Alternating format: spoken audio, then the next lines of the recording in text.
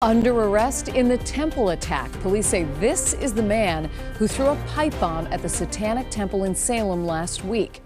Investigators used traffic cameras and a dog hair to track him down in Oklahoma. Thanks for being with us tonight. I'm Lisa Hughes. The court paperwork also hints at a possible motive.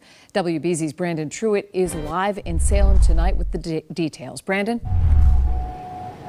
Well, Lisa, in addition to that, there were also surveillance video and social media posts that helped them lead people to this guy who they say drove from Oklahoma to be here.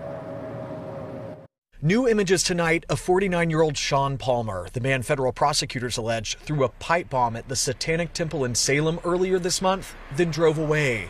Palmer was arrested in Oklahoma this morning, more than a week after the incident.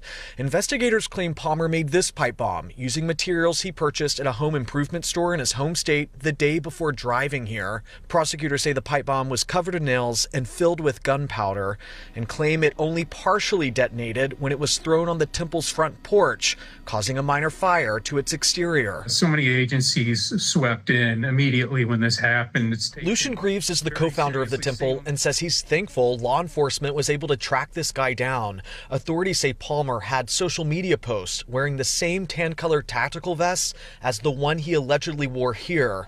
They also say a handwritten threatening letter was found in a nearby flower bed, reading in part, "Turn from sin, Elohim no like this place and plan to destroy it, maybe Salem too." This is just the latest in a string of incidents here. In January, a Michigan man was arrested for plotting to bomb the temple, and in June of 2022, a Chelsea man was arrested for setting it on fire, while Greaves is hoping things settle soon.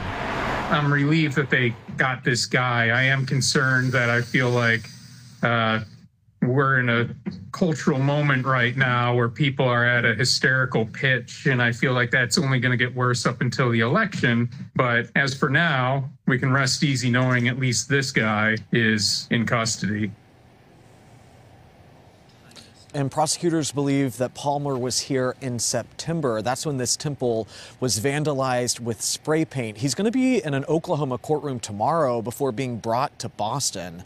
Live in Salem, Brandon Truitt, WBZ News. Brandon, thank you.